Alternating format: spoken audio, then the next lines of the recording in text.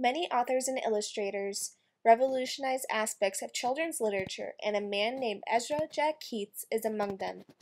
Ezra Jack Keats is known for portraying the lives of minority children through his unique way of illustrating. For his illustrations, Keats used collages and acrylic paints to develop his main character's environment and story. Keats received numerous awards for his books, including the highest award for children's literature, the Caldecott Medal. Ezra Jack Keats' life experiences and knowledge of children influenced the writing of his children's books and the lives of many others. Ezra Jack Keats was born to Benjamin and Augusta Keats, who were Polish immigrants of Jewish background, on March 11, 1916. The Keats family lived in Brooklyn, New York, where Ezra lived his whole life.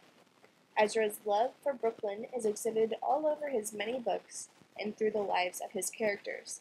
In the books, the city of Brooklyn can be seen with the stoplights, brick walls with graffiti, and other artifacts. Ezra started painting at the age of 4 and was highly encouraged by his mother. Upon his father's death, he found out that his father did support his art. Ezra found a newspaper clipping in his father's wallet about the awards given to him. Ezra continued to paint throughout his childhood and teen years. He went on to art school and then started illustrating books. Ezra Jack Keats won several awards. Amongst them were the Caldecott Medal for his books The Snowy Day in 1963 and Goggles in 1969. Many of Keats' books have the same character, Peter, living in a Brooklyn apartment. These books are prime examples of Keats using Brooklyn's environment in his books.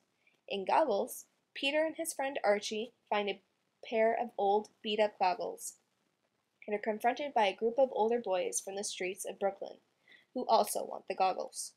Peter stands up for himself and his friend Archie on the streets and is able to find their way back to Peter's home safely. Goggles provides a good visual description of the building and things lying around on the streets of Brooklyn. Some other books Keats is well known for are Whistle for Willie, Peter's Chair, Clementina's Cactus, and Pet Show. The Snowy Day is a prime example of how Keats uses the art form collage to illustrate the scenes in the story. Keats uses his own technique, which involves blending two art techniques into one, gouache and collage. He creates lots of textures and patterns, which he then cuts into different shapes to form his illustrations. Not only did Keats write and illustrate many books, he also kept up with his fine art. Here are a few examples of Keats' fine art. The majority of his works are done using gouache, watercolor, and oil paint techniques. Many of Keats' fine art collections are viewed in private. Keats was known to be a very kind man and enjoyed the delights of children. Although Keats never had children himself, he was always around them and loved to read them his stories.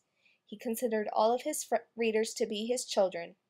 Keats died on May 6, 1983, next to his best friend Martin Pope.